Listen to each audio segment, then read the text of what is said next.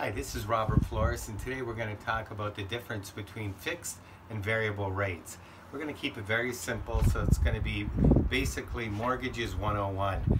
Let's first talk about a fixed rate. What are the advantages of it? Well, one of the great advantages of it, it brings stability. You know what you're going to pay, and for a lot of people, it brings mental peace. Why? Because they don't want to worry about fluctuations in payments.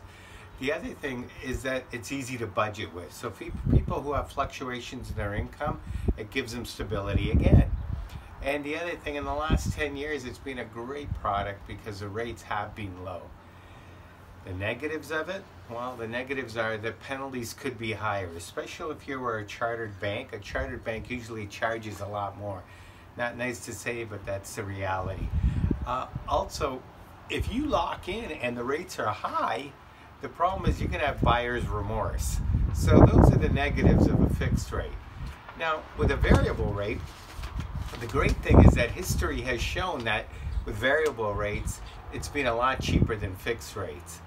But again, the other great advantage is that if you have to get out because life throws you a curveball and you have to get out of a mortgage, the penalties are a lot simpler. Generally speaking, 3 months interest, which ain't that bad.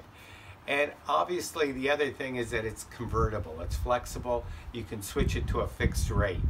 The disadvantages is you got to keep your eye on it. As compared to a fixed rate where it's stable, with a variable rate, you have to listen to the Bank of Canada when they change their rate. So in the last year and a half, for a lot of people who had variable rates, the rates have snuck up on them and have increased a little bit higher. So I hope that helps.